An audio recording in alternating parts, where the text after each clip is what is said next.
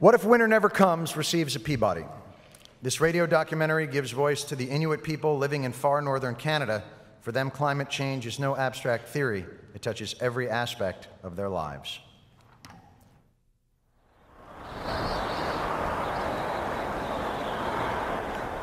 Last July, 3 villagers drowned during a sudden violent storm. 2 other men disappeared in February and were never found. Across the Arctic, there are reports of experienced hunters losing their lives, especially in spring, when the ice floes give way under their weight because they are not as thick. And with less snow and ice, the Inuit can no longer venture out to hunt their traditional food, which is very important, as Charlie Tarkic will explain. Ça, c'est congélateur de la communauté. Les chasseurs amènent leurs animaux ici. Reporter Chantal Lavigne accepts the Peabody.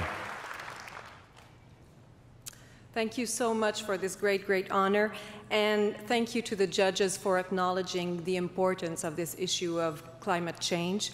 I'd like to thank Radio-Canada for sending me to do this story.